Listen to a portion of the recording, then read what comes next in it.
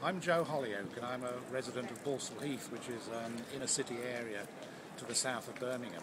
And we're one of the so-called front runners that have been selected by the government to write their own neighbourhood plan. The idea behind this, which is part of the localism bill, is that instead of local plans being written by the planners, the professional planners in the town hall, it should be done by the local community itself. And I'm working for Balsall Heath Forum, which is a long-established neighbourhood forum in Balsall Heath, which has done a huge amount of work to improve the area over the last 20 years. And we're just at the beginning of the process.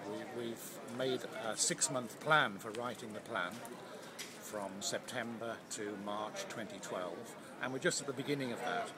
And our first job essentially is through lots and lots of meetings and interviews and consultations to find out what local people want to see in the neighbourhood plan. What do they want Balsall Heath to become?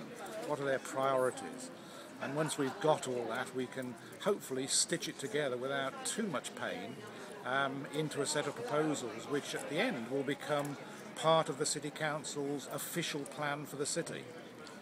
What kind of response are you getting? Are you finding that people are willing to be involved and to tell you what they think? Well, we're just at the beginning, but so far, yes. I mean, our one formal outing so far was the Balsall Heath Carnival earlier this summer when we had a stand there, and we asked a lot of people some questions about what they wanted to see in the plan.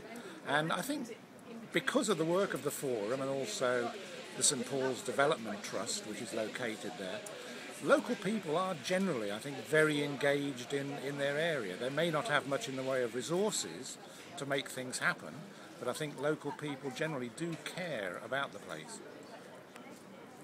Super. Thank you. Okay.